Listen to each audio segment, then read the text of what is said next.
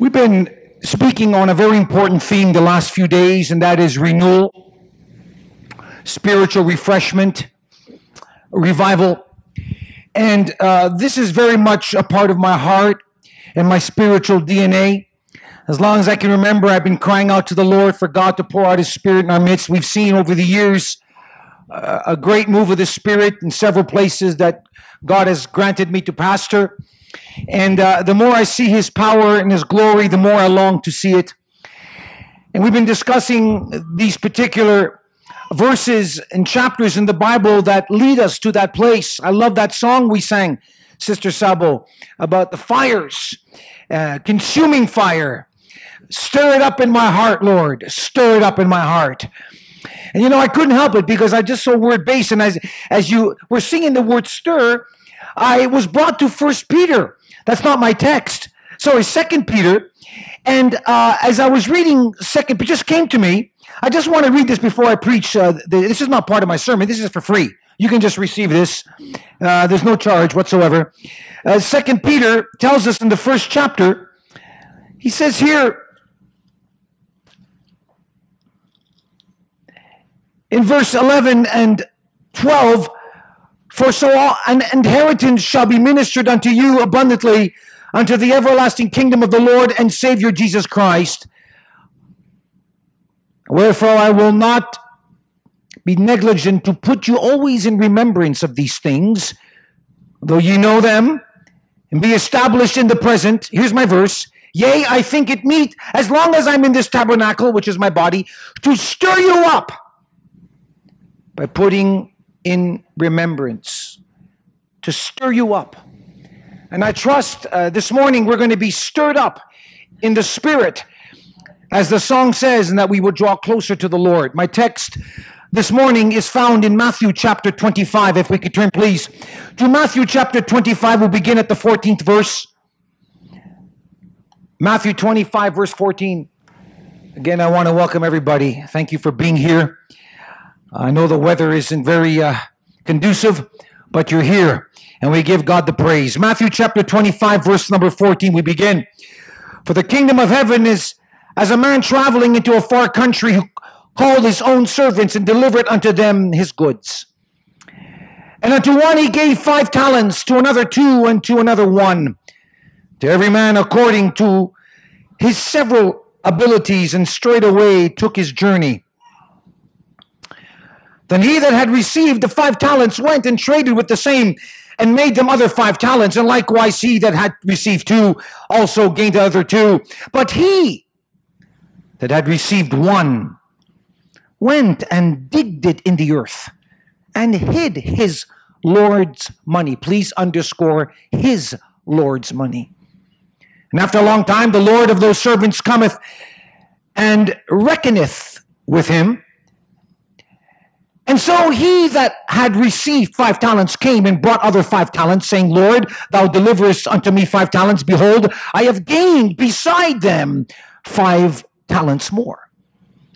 And his Lord said unto him, Well done, thou good and faithful servant. Thou hast been faithful over a few things. I will make thee ruler over many things. Enter thou into the joy of the Lord. And he also that had received 2 talents came and said, Lord, thou deliverest unto me 2 talents. Behold, I have gained 2 other talents besides them. And his Lord said unto him, Well done, good and faithful servant. Thou hast been faithful over a few things. I will make thee ruler over many things. Enter thou into the joy of the Lord. Then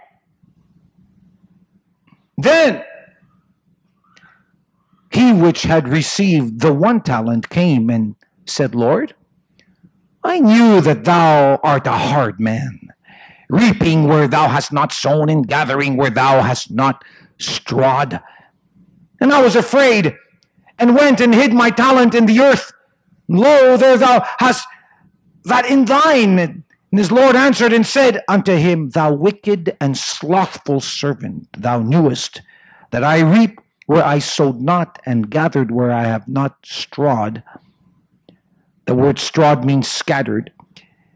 Thou oughtest therefore to have put my money to an exchanger, and then at the coming I should have received mine own with insurance, usury.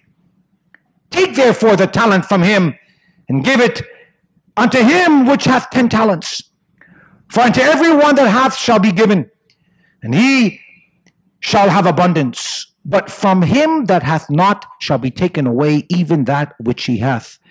And he cast ye the unprofitable servant into utter darkness, where there shall be weeping and gnashing of teeth. Father, we come before you this morning. We ask, Lord, for a divine revelation. We pray that you would open our hearts and our understanding, that we would see the words that you have spoken to us, not just with our eyes, but with our hearts. And that you would draw us to your presence. And that, Lord, these words would be words of spirit, and that ultimately our hearts would be stirred, not just emotionally, but that, Lord, there'd be change.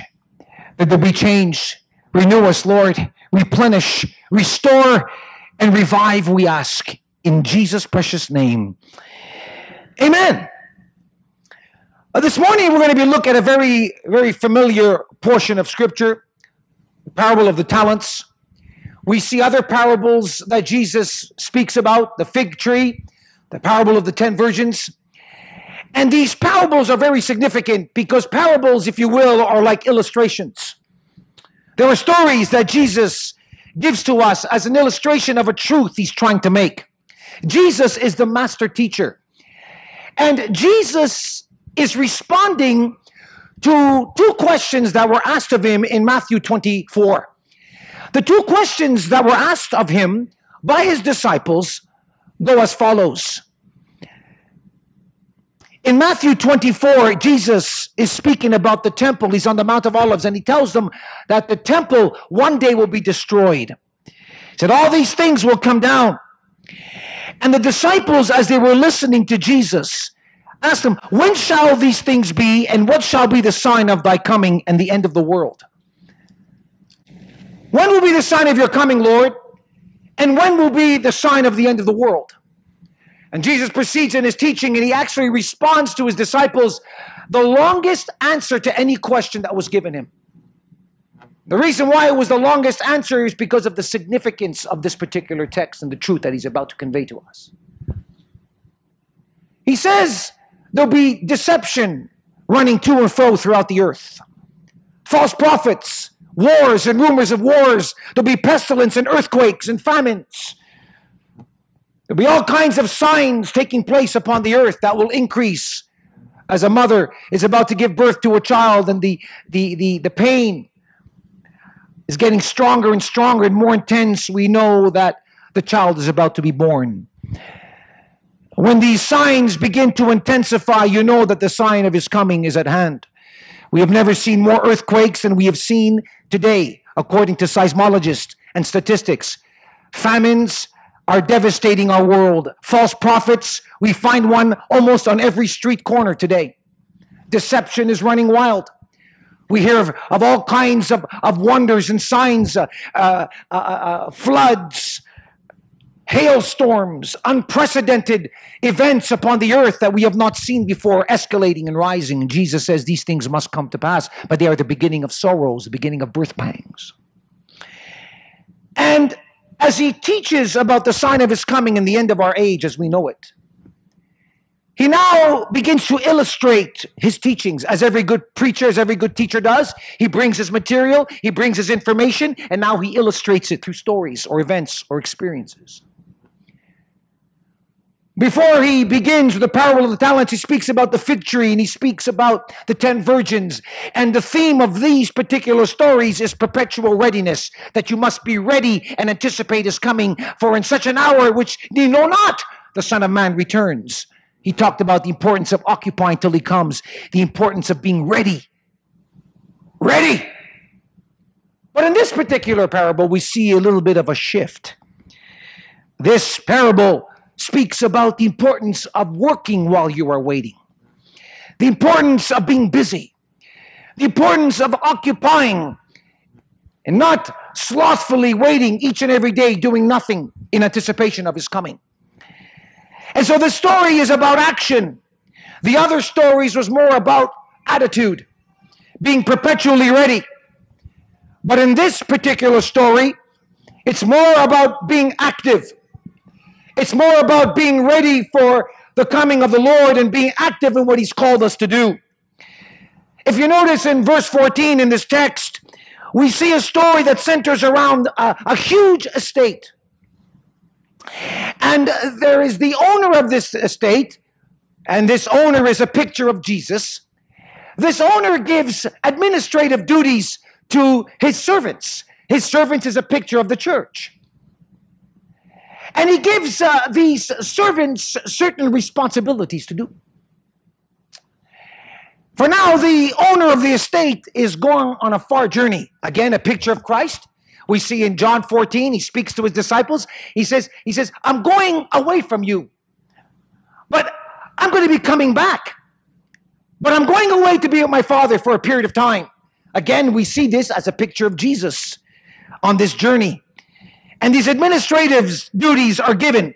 And you notice the Bible speaks of talents. According to my research, 1 talent is approximately 600 denaries. And 600 denaries is approximately 1 day's wage during this particular time in history. And so in a sense, a talent in today's terms would be approximately worth $500,000. And so this estate owner gives a tremendous amount of money to these individuals to take care of. And the point I am suggesting and making this morning is that they were to use this money for the owner and not for themselves. I repeat, they were to use this money for the owner and not for themselves. And I think somehow, Pastor, we've got that almost confused today, where we think that what God has given us is to be used only for ourselves. That's not true. I'm not saying that God doesn't bless us so we can enjoy some of that blessing. Of course that's true, but that's not the primary reason. And so these servants had a mandate from the Lord. He wanted them to invest and to deal with the money as if the owner was there. He was to deal with what was given to him as if he was living with the owner, and to work diligently, because you know how it is with us human beings. We're at work, and if the boss is not around, we kind of like slack off a little bit, don't we? And when the boss comes back to the office, we kind of get all excited and get all like, diligent again, start working and making sure that he knows that we're working hard. But we are to work diligently as if the owner is before us. And this is very important. And the point is that Jesus is the owner of this estate. And he's gone off to be with his Father according to the word. But he makes it very clear that he's coming back again to receive his church.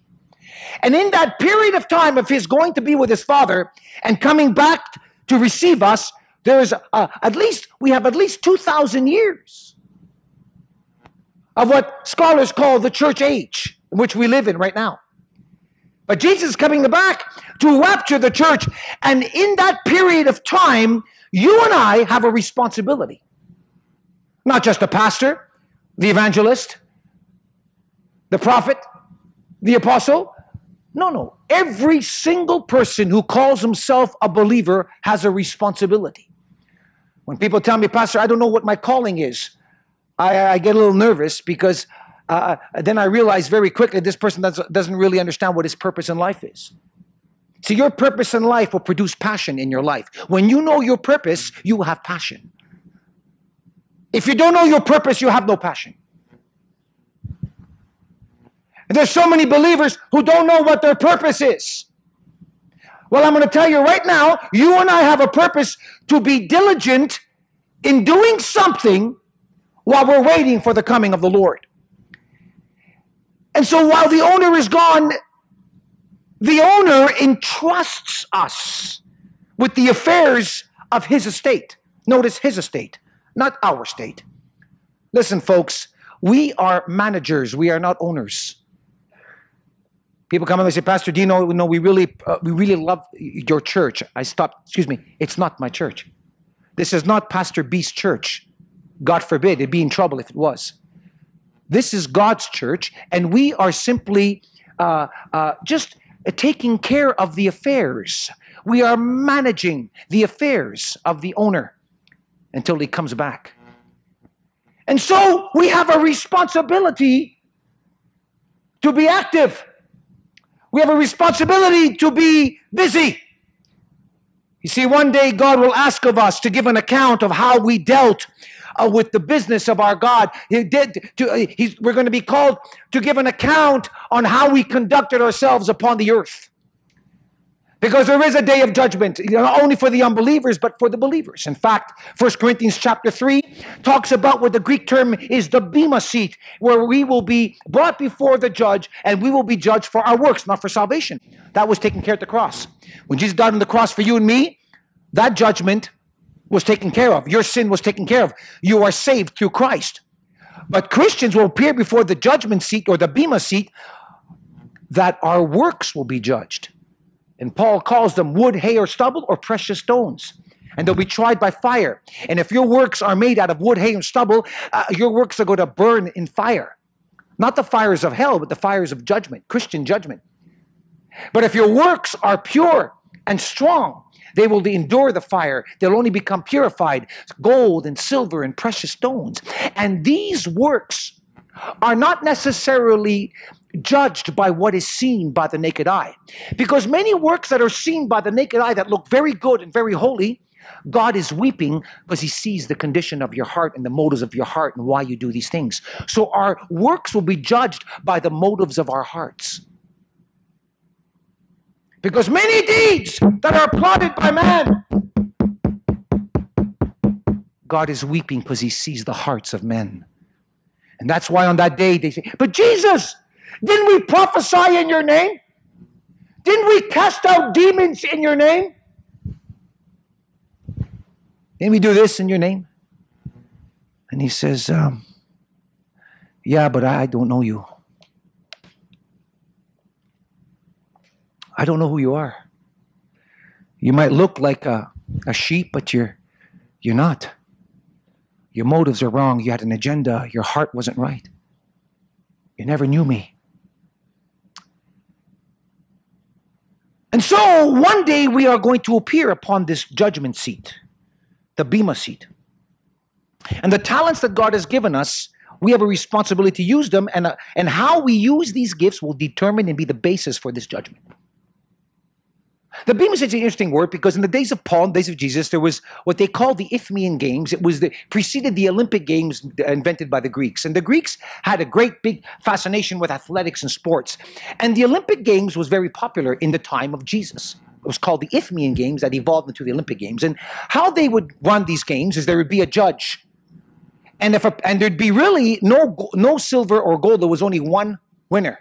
That's why Paul says in 1 Corinthians 9:27, says when you're running this race, run not to be disqualified because there's only one winner. And back then there was just one prize, the winner. And we're to run the race in Christ to win that prize. And so the winner of that event, whether it be wrestling or running was the number one event, would be awarded this wreath called the Stephanos. Stephanos is the word we have in the English Stephanie, the name, or Stephen, comes from Stephanos. It was a award given to the one who won, and he would approach the bema seat, and the judge would give him this award. God calls them crowns. Revelation tells us that God is going to give us crowns as a reward of our service to him, and that we're going to cast those crowns before his feet. Even the crowns we get, we still don't keep them. We cast them at the feet of Christ anyway. Because everything comes from God and everything goes back to God.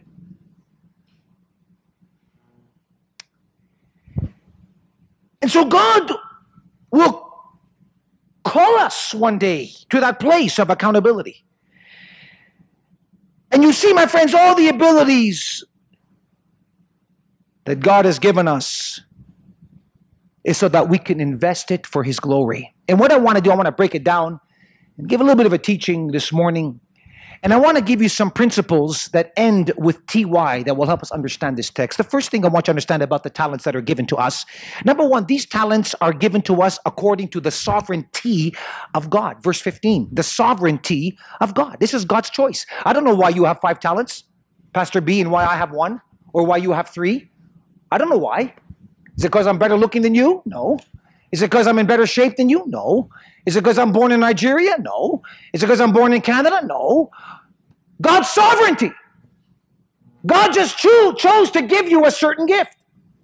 Notice verse 15. And unto one he gave 5 talents, to another 2 talents, to another 1. To every man according to his several ability, and straightway took his journey. So God gave those gifts sovereignly as he chose to certain people that he felt needed those particular giftings, or can use those giftings to the best of their ability, that we're going to see in a moment. Now, when you talk about ability, we have to understand that the sovereignty of God does not determine the ability you might have in the natural realm. Each has his own ability that God has given them to exercise these gifts and to perform and to do what needs to be done with these gifts, in how God has given you the strength and the ability to do that. They are not earned. They're gifts. You don't earn these gifts. You can't sit back and say, God, now wait a minute, I deserve 5 talents because, I'm such a good guy. It doesn't work that way. Nothing we have from the Lord is earned. It's all by his grace. I repeat, it's all by the grace of God, which means his empowering presence or his power. So that you and I won't be puffed up and think, oh, there's something special about me. Look how great I am. Oh, man, did you see? How I know why God has done this in my life? Because have you ever noticed how great I am? How good I am? How holy I am? These gifts have got nothing to do with your ability. There's nothing you have done to earn these gifts. It is strictly by the grace and sovereignty of God. Point number 1.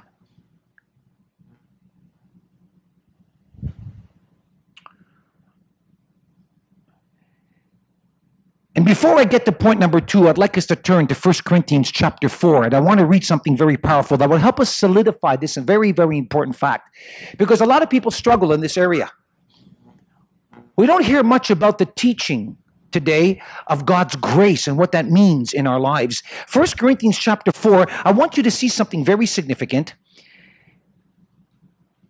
Notice, please, we'll look at verse we'll start with verse number 6. And these things, brethren, I have in a figure transferred to myself and to Apollos for your sakes, that ye might learn in us not to think of men above that which is written, that no one of you be puffed up one against another. Verse 7.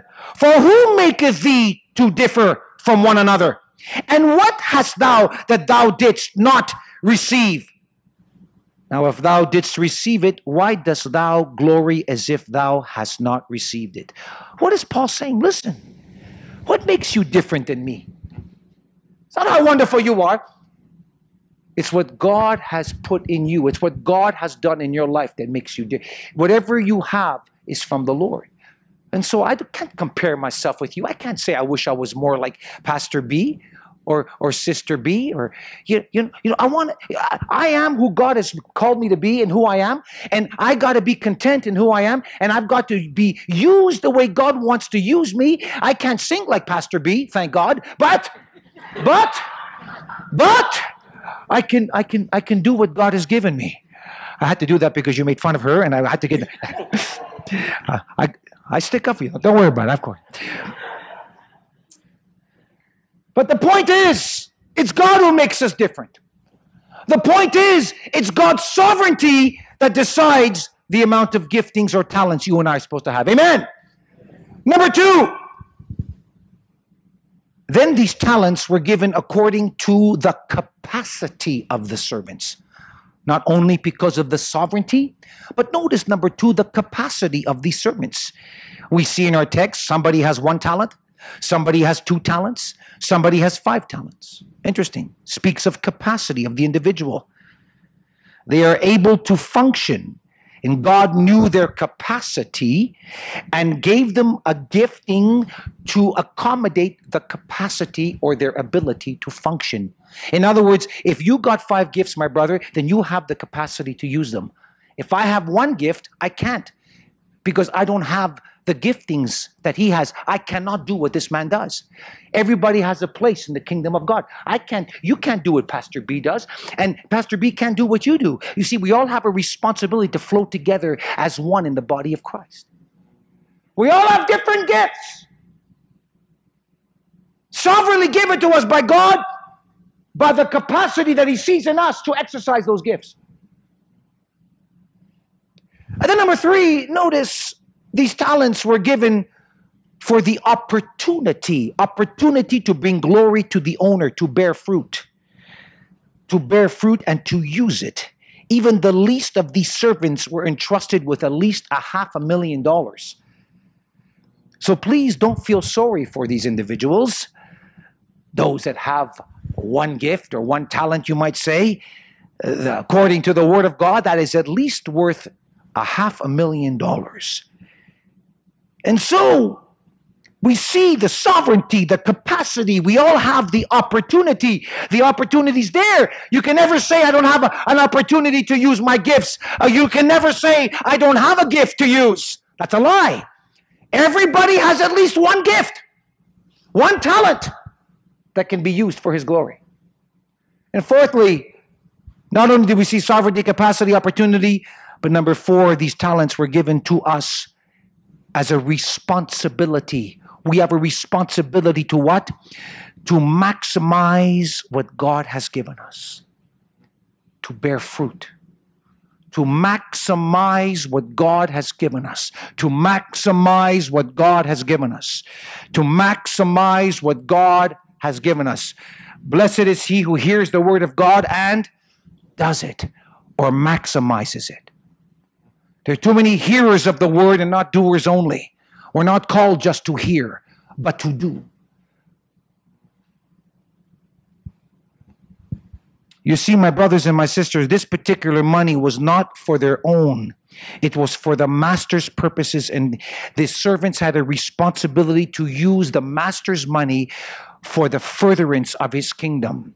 We have a responsibility to use the giftings that God has given us. What? To maximize and to further the kingdom of God. In other words, to see his kingdom go forward. Hereby is my Father glorified, that ye bear much fruit. He could have said just fruit, and we could have been happy with that. But he says much fruit. In other words, to maximize. To maximize. You see, we need to understand that we are accountable for the gifts that God has given us. And doesn't necessarily mean money. I don't even want to talk. It's not even really about money. It's about your heart and about your willingness to serve. That's what this is about. Your willingness to be a servant of God. We've all been given gifts. And so we are to invest whatever God has given us for his glory. Because as Pastor said here, we are not our own. We've been bought with his own blood. And you know, friends, when we realize that we are not our own, that we are bought with the blood of Christ, that we are his child, that we belong to him, that will change your perspective in life. The problem is we think we are our own.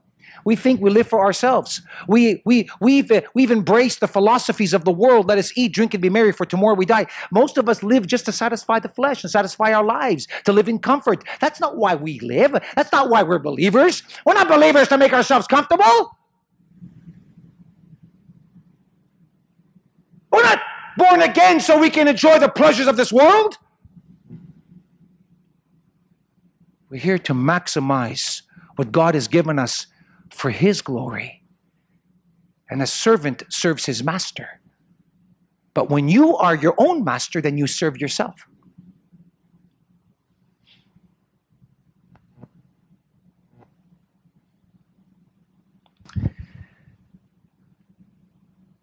The point is, now watch this, friends. If we are all stewards, then nothing is truly ours. I got just flew. If we are true servants and stewards of Christ, then nothing we have is truly ours. And if that's true, why do we live in this world as if everything we have is ours? You don't believe me? Let me try to drive your car one day let me go into your house and take the keys and see what happens. No, of course I'm exaggerating, but you understand. There's a principle here. Everything we have, my brothers and my sisters, is on loan. Set not your affections on things of this world, but on things above. How many Christians have set their roots so deep into the earth? Everything's about this world and the ways of the world. We can't let go of certain things because we love those things and we hold on to those things. We need to understand that those things don't truly belong to us, and that seems to be the problem today. Everything belongs to God. He owns everything. He's entrusted everything to you. You have a responsibility to maximize what God has given you. That's your calling. That's my calling. You see, my friends, the Lord is saying that I'm letting you use these things for a period of time.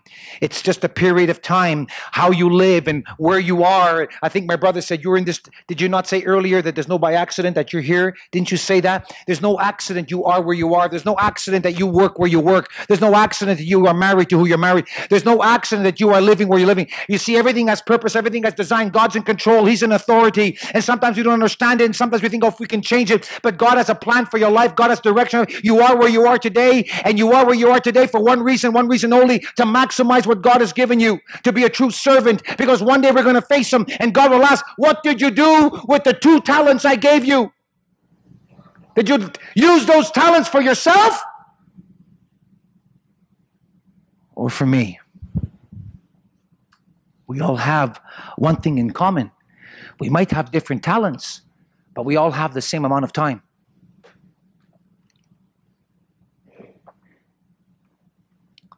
So please don't tell me you don't have time. We all have time. Depends where your priorities are.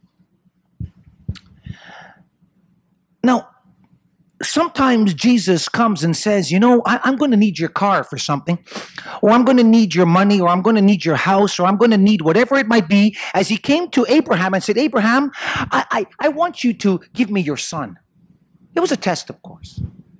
Because sometimes God will come and test you and see where your priorities are, and He might take something from you that you value the most. Or He might cause something to happen in your life where what you are valuing very highly is now you're going through some trials in that particular area. And it's not a trial, and it won't be a trial if it doesn't hurt you. And if you value something and you value it maybe a little bit more than you should, and something is happening in that particular area in your life and you're feeling the pain of it, you're only feeling the pain of it because you value it so much. And maybe God is trying to speak to you, and maybe your loyalties are being tested. Do you love God more, or do you love this thing more, or do you love this person more? Your loyalties will be tested. And so God says to Abraham, Abraham, I know you love me, but you really love this son, and I've given you this son, and for 25 years you've been waiting for Isaac to be born, and finally he is born, and now your loyalty will be tested. I want you to sacrifice your son to me. Many times does God come to us and ask us to do something like that? And I've noticed in my life that He normally does these things as we draw closer to Him. See, God will not share His glory with any man. I know we don't like to perhaps we don't fully understand that. And some of these people that are full of themselves, you might say, well, how can they continue to do what they're doing? There'll be a day of reckoning for anybody. For you, for me. And that's not my responsibility just to look at people and say, what are they? My responsibility is to do what I can for what He's given me and keep my eyes on Him. So sometimes He will test your loyalties. You see, God wants full custody. Completely, full custody, not just simply weekend visits. And that's what He's called us to surrender our lives to Him. You see, you cannot be a true servant if you're living for yourself. You might say, Pastor, you're talking about a life that seems pretty boring and pretty ho-hum. Absolutely not. It's when you truly surrender to Christ that you truly experience His joy. The reason why some Christians don't have joy is because they haven't surrendered their lives to Christ. They're trying to live the best of both worlds. And you can't live the best of both worlds and experience His peace or His joy. It's impossible.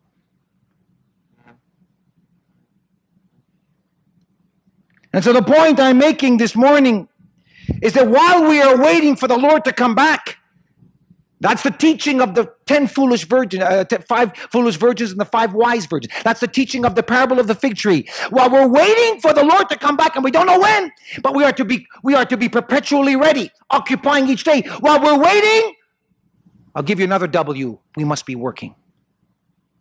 While we're waiting, we must be working.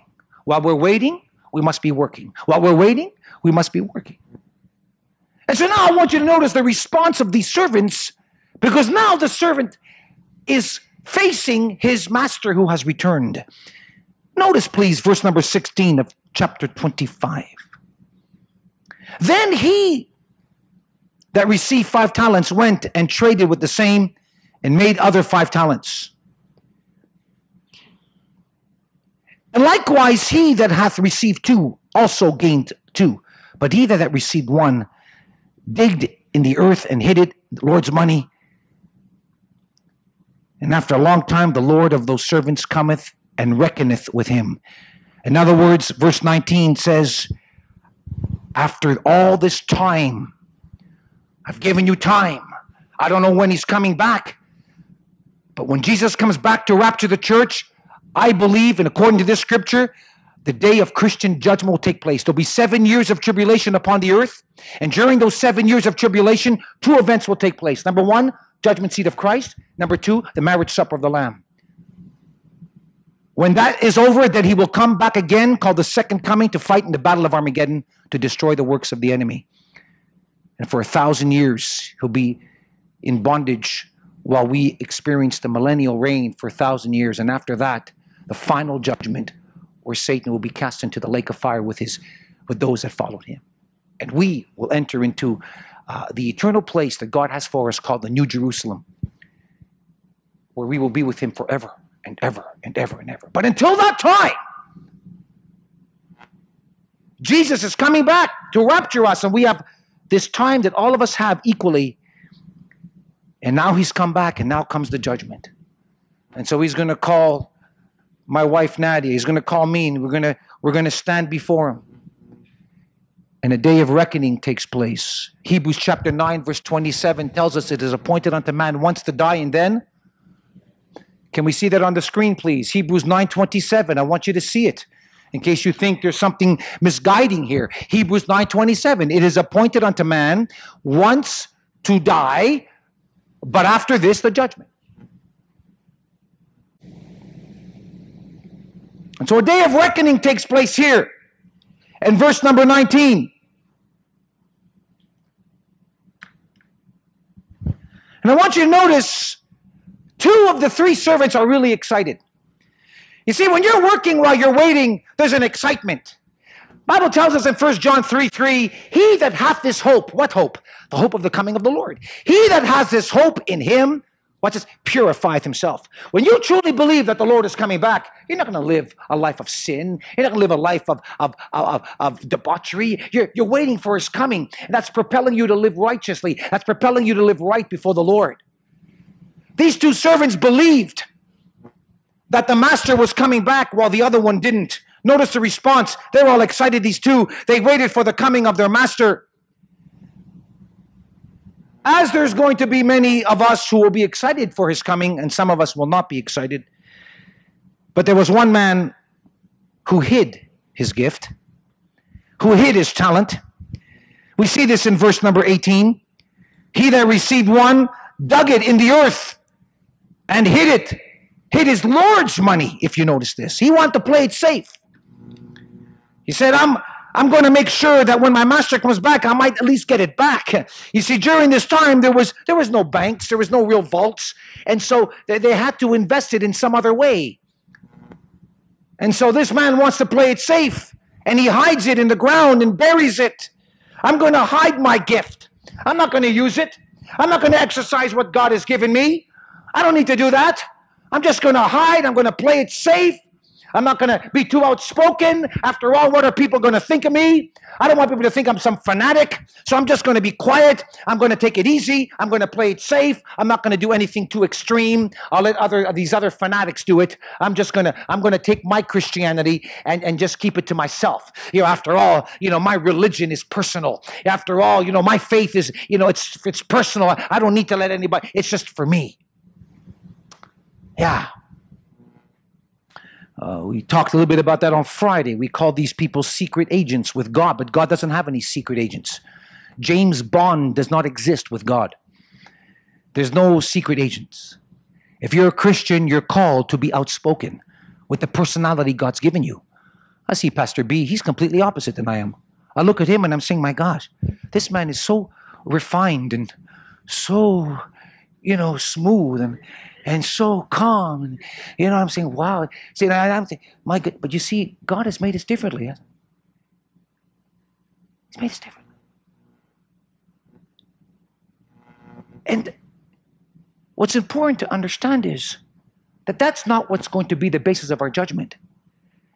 But what we have done with what He's given us according to the personalities that He's given us. You can't be me and I can't be you. I'm not going to try to be like you. Please don't try to be like me. Remember once when I started ministry, my youth pastor tried to impersonate how I preach. So he'd take the microphone, he'd put some water there, and he would dress the way I would dress, and he would use my notes, and he would use the letters of the alphabet, and I said, what are you doing?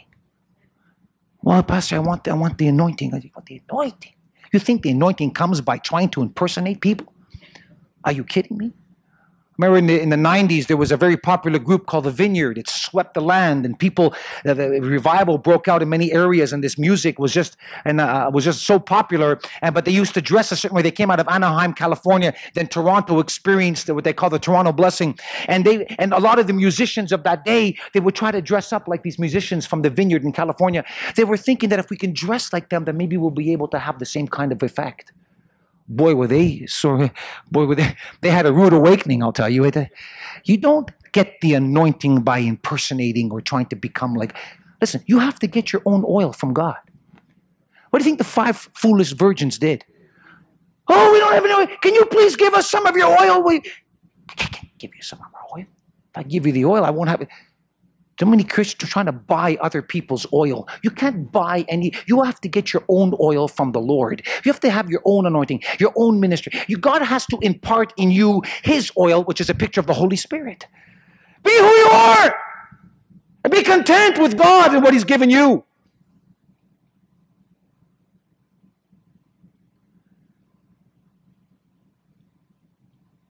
And so one man buried it. He was scared.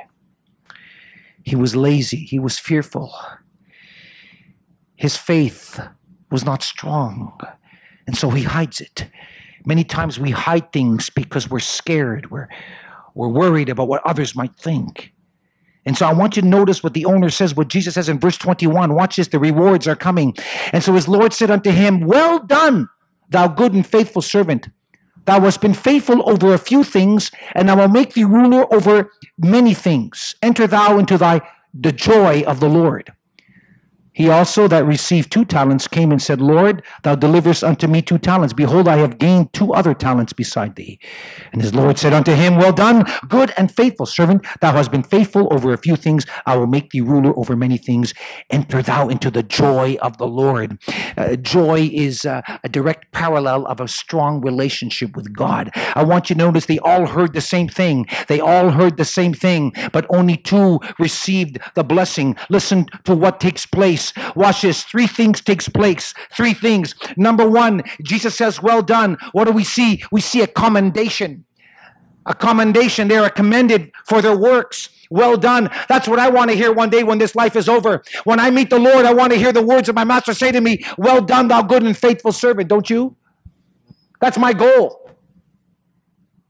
It's a commendation. Well done. Not only is there a commendation, but there's a promotion. I'll make you ruler over many. You were faithful in the few things. I'll make you ruler over the many things. I'm so blessed when I see and hear ministers who are ministering in certain areas, and it's tough, and they keep persevering and persevering and persevering and persevering and persevering and persevering and persevering and persevering. Their trust and faith is in God. They're not out for the accolades of men. I'm so moved by that. And Pastor telling me a story of how he started in this hotel, and I'm just overwhelmed. I'm just so moved to hear of stories of men of God, women of God who are willing to persevere and trust God, are not out for any kind of career, are not out for any kind of selfish motives, but for pure motives, and that is to maximize what God has given them. Well done, thou good and faithful servant. I'll make you ruler over more. I see commendation. I see promotion. And now we see this. We see an invitation. Enter into the joy of the Lord. Enter in, enter in, enter in. Invitation, promotion, commendation. Those are the three things that we will hear as his servants. But some will not hear that. Not everybody in the church is born again. Not everybody that claims to be a believer are believers. And we see this again evident here in this text. Now I want you to see this. This is very important. Very important. You see, it made no difference for those who had 5 or 2 talents. Why? They both got the same reward. Why? Because this reward is based not on the amount. The reward is based on faithfulness. Faithfulness. Whether you pastor 10,000 people or you pastor 2 people, you will get the same reward if you are faithful in what God has given you. Do not despise the days of small beginnings, Zechariah said. Do not despise the day of anything. If God has given you something, be faithful. That's the lesson. Be faithful. You see, they set out to invest their gifts, and they were successful, and they were true servants, and both made 100% gain. 100%. They were active. They didn't say, oh God, look, why does he have this, and why do I have that, and why, I'm not going to bother. I'm not going to bother. I just have 1 talent here. How boring. How insignificant I must be. You never see that with the one who had 2 talents. Just faithful. Faithfulness. Faithfulness. Faithfulness. Faithfulness. Faithfulness. Now, friends, I need to pause. I'll be closing in a moment, but I need to pause here because what I want you to see, my brothers and my sisters, that true stewardship, true servanthood involves risk. It takes risk. A true servant of Jesus Christ will not play it safe. It takes a risk to take what God has given you to maximize it.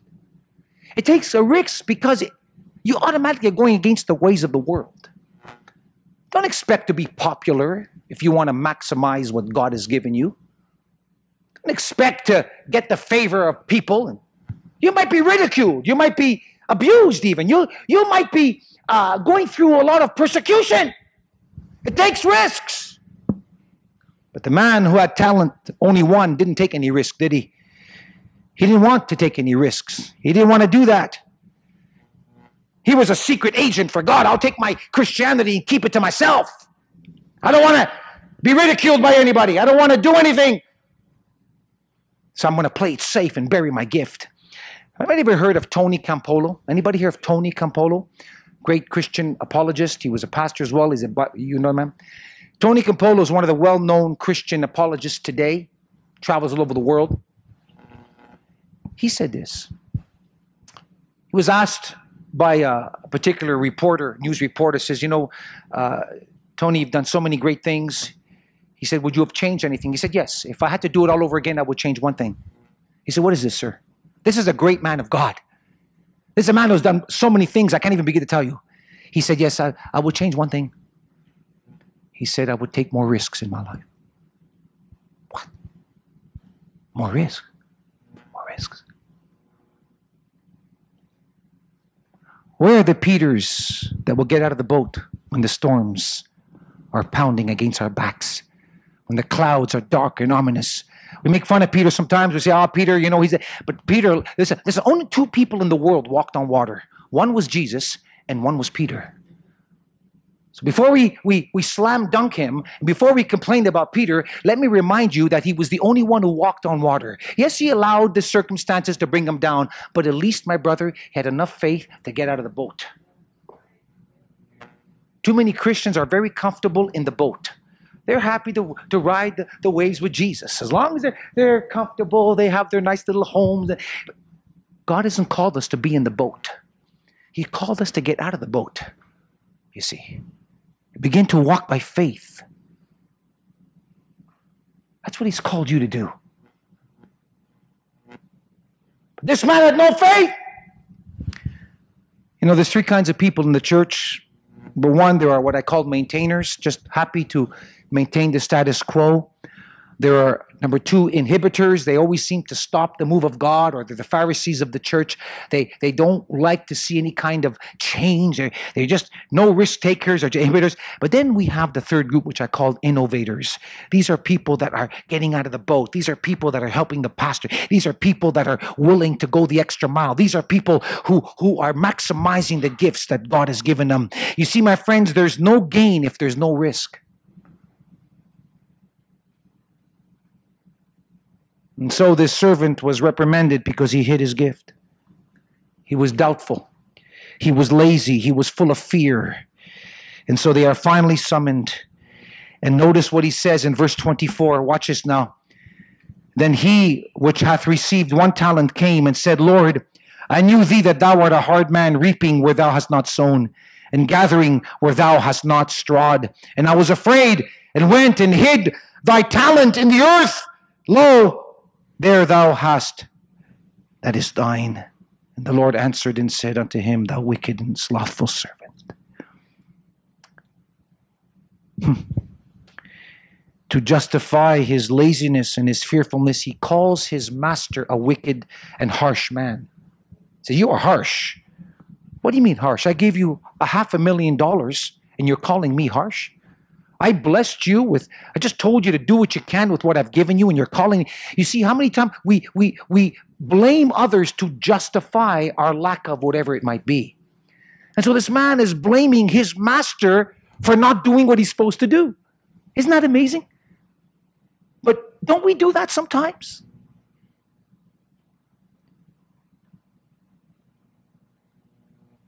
And so he buries it. He's full of fear. You know, fear will cause you to bury your gifts. God hasn't given us the spirit of fear. He hasn't called you to sit in this pew and do nothing. He's called you to get up and be involved, brothers and sisters.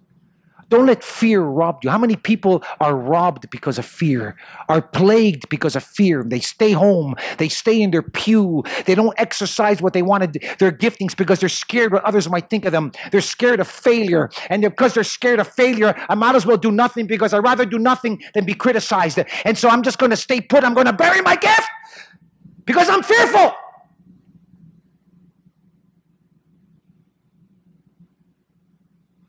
Fear. Fear will destroy you. Fear will paralyze you. I'll never forget when I was working with my mother. I became a Christian, and I worked in a store for a little while before I went to Bible college. And I met a girl while I was sharing the gospel with people right beside our store. Her name was Denise, a French-Canadian girl.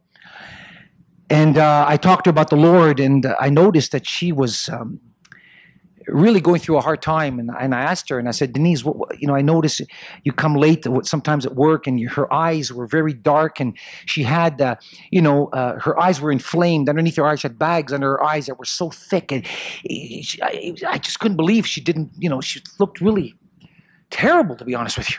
And I said, what's the matter with you, Denise? Is there anything? She goes, yes. She goes, for the last 17 years, she said to me, 17 years I've had a hard time to sleep at night. I go, really?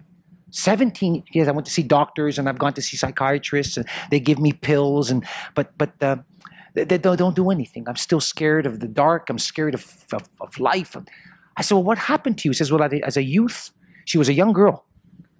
She was in her late 20s at this time. When she was a young girl, she said she saw something in her room.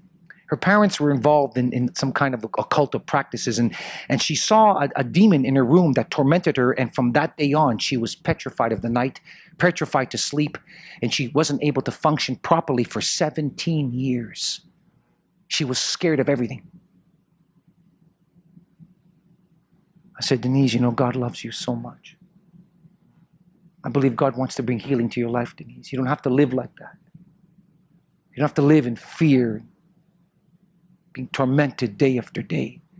I took her in the store where I used to pray with people. I used to go around all over the place, bringing people to Christ and bringing them into the store. And a little church took place in a little place called Place du Puy in Montreal, and I'd be praying for these individuals. And I brought her into the store, and I laid hands on her. And we prayed. I said, Denise, can I please pray for you? She goes, yes. She received Christ that day. And I prayed that God would deliver her from this fear. We came against the enemy. Next day,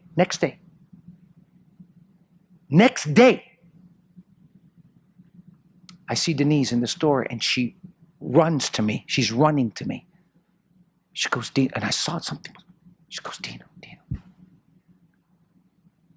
When you prayed for me, she said, last night was the first night I slept well in 17 years.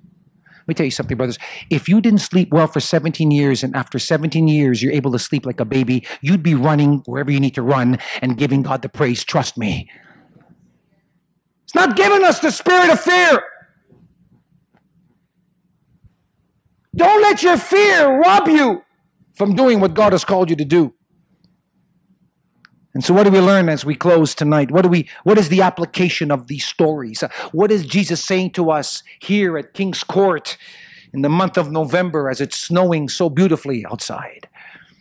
I'm going to give you some F's as we close in application. Number one, freely you've received, freely you must give. Stop hoarding. Give it. Freely He's given you. Freely you must give. What you do with what you have is so important. And what you do with what you have will be the basis of your judgment, however small or however big. What you do with what you have will be the basis of your judgment, whether it be big or whether it be small. And don't assess what you're doing by what you have. What you have may not be as big as that brother or small, but that's irrelevant. You do with what you have regardless. Regardless, that's what God has given you. Stop comparing yourselves with other people. Just be content in Christ and what He's given you. Because that person that you think has a lot may not receive what you get, because your reward will be based on faithfulness.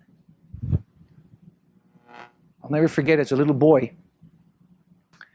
I was just maybe 6 years old. My parents came from Greece. We were very poor. I slept on a mattress about 2 inches thick on the floor. That's all I had. We didn't have much. I didn't know toys. Very poor. We just came from Greece. My father didn't have a job at the time. He eventually found a job. We started to live a little better, but during those days, it was terrible. And I used to love hockey, and I used to see some kids playing hockey, but because I wasn't connected with the in crowd, they didn't let me play. And so I would be watching this on the outsides, and I'd find a broken hockey stick, and I would practice, and I didn't have a ball or a puck, and I would just be using rocks and frozen dog manure as my ball to play. That was my roots in hockey. And finally, my parents had a little bit of money, but not much at all.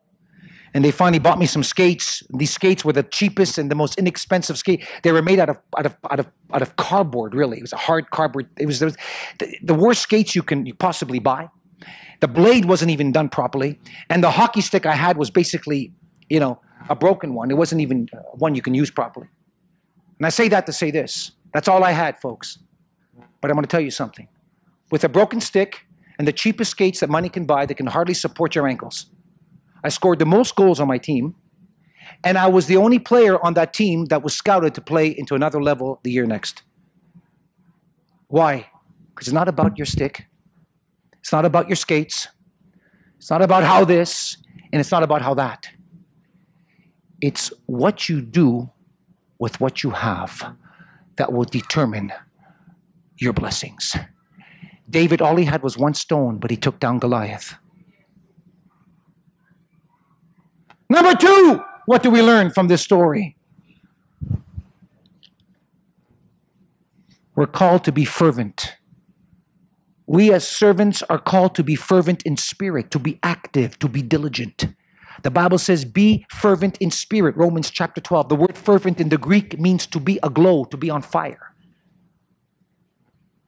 God is calling us to be fervent, to be active, to be doers. Whatever you do, do it heartily as unto the Lord. Colossians chapter 3. James says, the effectual fervent prayer of a righteous man availeth much. David said, enlarge my heart, Lord, that I might run unto thee. Enlarge my heart that I might run unto thee. Daniel said, they that know their God shall be strong, which speaks of energy and fervency and do great exploits. And number 3, my last point. Freely you give, freely you've received, freely you must give.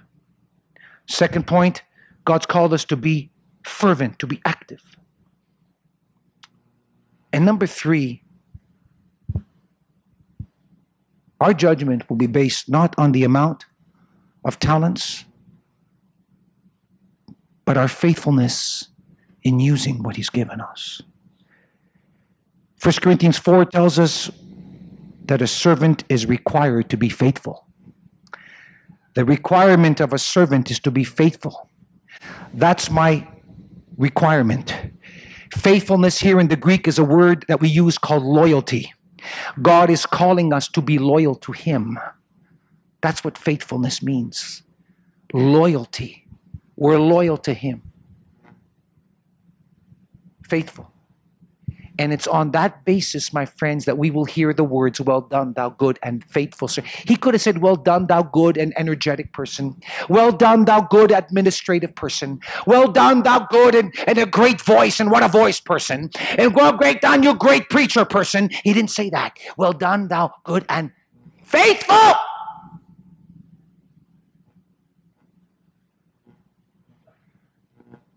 Are you faithful? I've preached a long time, and I'm going to close with this true story. A true story that I heard a while ago that really touched my life. There was a man many years ago who owned a company. And it was time to resign, and he wanted to appoint a new CEO of this company. So he selected 3 men who he felt were qualified to some degree. But strangely, what he did is that he gave these 3 men seeds. And he gave them 3 months to plant these seeds and later come back. And he wanted to see a wonderful plant that came forth from the seeds that he gave them. Can you imagine being interviewed like that? The last time you were interviewed and the boss gave you some seeds. Some seeds. Here's your pot. Plant these seeds. Come back in 3 months. And we will assess and make the decision of who I want to be the next CEO. Very interesting. Well, during this time, one man, we'll call him Jim, he kept watering this plant. He put the seeds in this pot. But he discovered that as the more he watered, no seeds were growing, no plant. It was just waterlogged. Nothing was happening. Week after week after week. His wife said to him, Jim, things aren't working out. Maybe you should go and buy some seeds and just plant them into this pot. You know, the boss is going to notice that something is wrong. But Jim said, no. I'm just going to do the right thing. I'm just going to keep watering this pot, and I'm just going to trust that somehow something will happen.